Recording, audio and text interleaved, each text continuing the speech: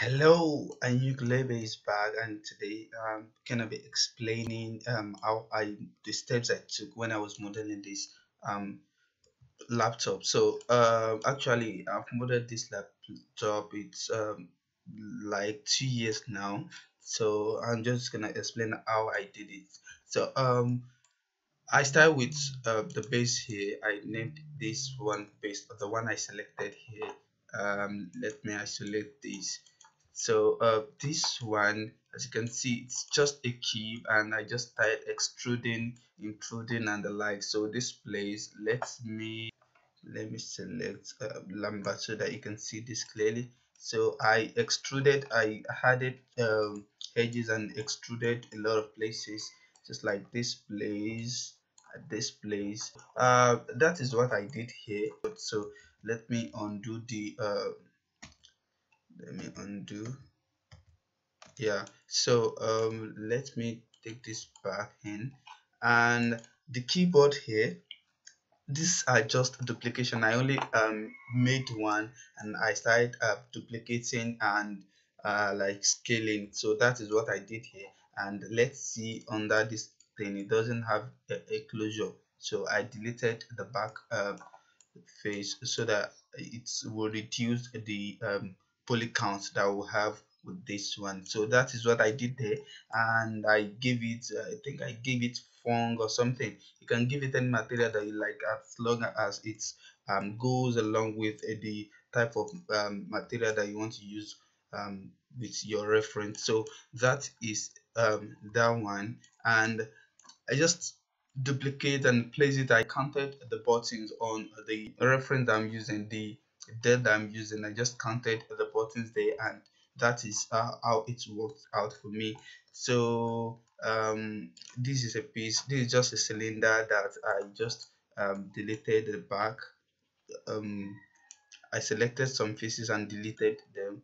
So the same thing with these little guys right here. The same thing I did to them, and this one right here. Here, the how I made this, I downloaded the logo, image logo, and I imported it in as image plane, and I was just following the outline, the reference, making my own cube out of it, making it logo. Actually, then I didn't know how to use curve tool. That I did the tutorial I did then, that I created curve from Illustrator and brought it in to Maya. So I didn't know how to make that then. So instead, I just imported the image reference of the Dell logo, and I started making cubes and extruding, intruding, just to give this thing. So that is what I did, and after doing that one, I I moved it in, and I grouped it with this guy right here, this screen, and the same thing with this guy. I duplicated this one before I made the circle, and I brought it to this place so that it could be here, and that is what I did. And after that, I just grouped it with this guy right here. So, and the texture, how I textured this one, then I was still using CorelDRAW. What I did, I just did I selected this guy right here, and I went to UV and automatic UV, and this is what it gave me. I had my picture that I was looking at, like this place should be escape, this place should be F1, F2, and the likes. So I just UV snapshot this place, and I took it to CorelDRAW, where I was inputting my 1, 2, 3, 4, the QWERTY, all what it has to have, and this was my result. So I have my keyboard open. I don't have time. So this is my result. This right here is my result. So this is what I got there. So this is escape one, and all these ones I was making them myself. That is what I did for all these places. So this are the numbers, and these are the things that were supposed to be there, looking at my keyboard then, so I could know what I needed to do. So this one, let me go back. this one right here, I screenshot because I was working on something there in Tiwantiwa. It's just the cultural stuff. These are the Nigerian or um house tools that we use.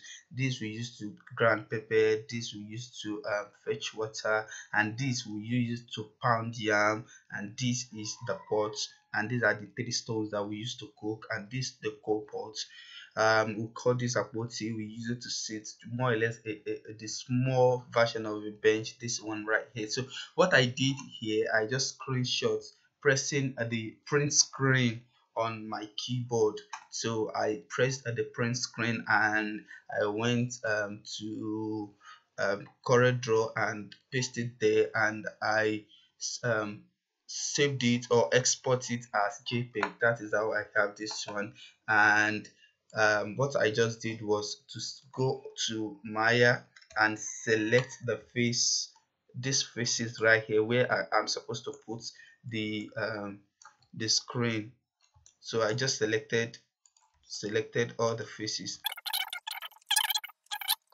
and I'm going to right click on, go to fung, assign new material to that, give it fung, and I'm gonna click on this color right here so that it will take me to where I'm gonna add that guy. So click on the computer, yeah, this is the screen. So I'm just gonna select it there and add it here. So it's not gonna show until I go to this place and just select it. So I have my screen right there. Maya, I was working on Maya then. So the same thing to this guy right here. I'm gonna select this one also. So I think I have the material already, so I'm just gonna go click on the that guy and look for computer or com, no, not that one, computer. What is the name? Keyboard. I think it should be keyboard. Yeah, so this is the keyboard. So I'm just gonna select this, and there I have it. So like, so I have my keyboard and the like. So that is how I did it. So I kind of removed the turntable, and I set I give I create a camera and set a plane for this one, so I can have a perfect rendering. And this is the rendering, the final rendering that I have. So this is it. So that is how to go about modeling computer. So thank you very much for watching. I hope you guys love it and you like it, and please thumbs up if you like it, and please subscribe, share with friends. Thank you so much, and I really appreciate you guys for subscribing, my newest subscribers. Thank you so much for subscribing. I hope we shall be meeting again in peace and not in pieces. So Ayinkulebe is saying